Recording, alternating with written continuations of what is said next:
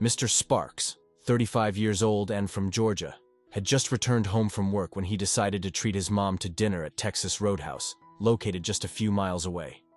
The restaurant's environment stood out, boasting a lawn adorned with blooming tulips and playing soothing golden country music, creating the perfect ambiance. This restaurant was more than just a place to eat. It was an ideal spot for families to unwind and enjoy a memorable evening after a busy day. Mr. Sparks and his mom quickly got ready and headed to the restaurant in their Mercedes. Upon arrival at around 7 p.m., they settled into their reserved seats without any difficulty. After perusing the menu and placing their order, Mr. Sparks took a moment to admire the stunning architecture of the restaurant. However, his attention was soon drawn to the adjacent table, where he noticed an elderly army officer, a veteran, seated.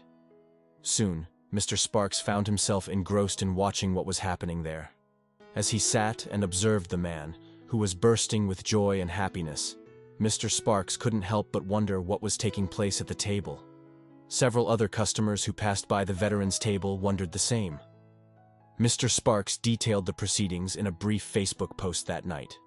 He started the post by describing the man's appearance, detailing that the elderly man had a long face with streaks of long gray hair lining his hairline, and that he sported an untidy beard. The man was wearing an army green bed jacket with big boots and a cap. Then he understood from the manager that he didn't get a prior reservation in the first place, so he was initially seated on the patio outside. As he waited patiently for his seat inside the crowded restaurant, the dark brown patches on the vet's jacket with the numerous door badges that were displayed caught Mr. Sparks's eye. In awe, it demonstrated the toil that this prominent patriot had seen throughout his days at difficult times safeguarding our country. After carefully observing for long enough, Sparks stated that the officer was friendly to almost every person that walked past him during his dining time. In a soft, crisp tone, he greeted those who were just dropping into the restaurant by saying, "Hi, how are you all tonight?" Or to those who were leaving after their meal, he'd say, "Bye, I hope you have a good night."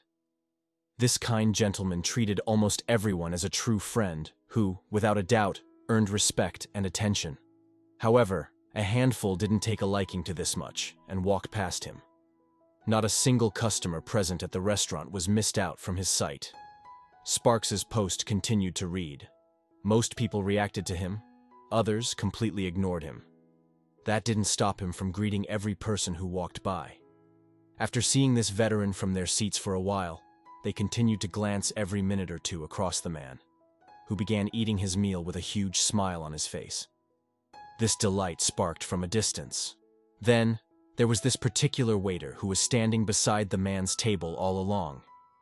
In such a busy and crowded restaurant, the patient waiter seemed to be taking additional care of the officer.